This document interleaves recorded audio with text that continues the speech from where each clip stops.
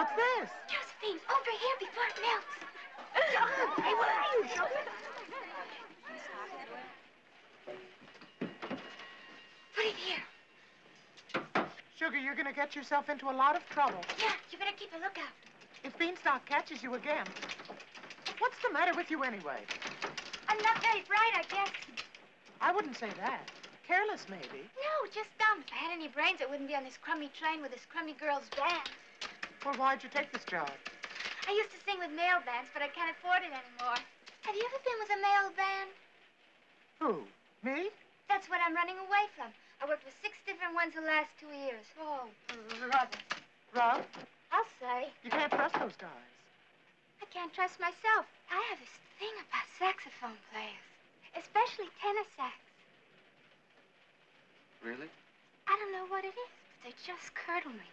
All they have to do is play 8 bars of Come to Me, My Melancholy Baby, and my spine turns to custard. I get goose pimply all over, and I come to them. That's all? Every time. You know, I play tenor sax. But you're a girl, thank goodness. Oh, yeah. That's why I joined this band. Safety first, anything to get away from those bums. Yeah. You don't know what they're like. You fall for them, you really love them. You think this is going to be the biggest thing since the Graf Zeppelin. The next thing you know, they're borrowing money from you. They're spending it on other dames and betting on horses. You don't say.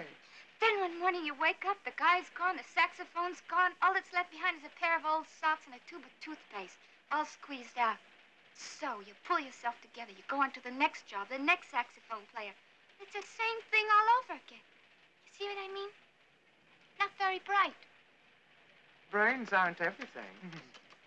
I can tell you one thing. It's not going to happen to me again, ever. I'm tired of getting the fuzzy end of the lollipop. Ice! What's keeping the ice? The natives are getting restless.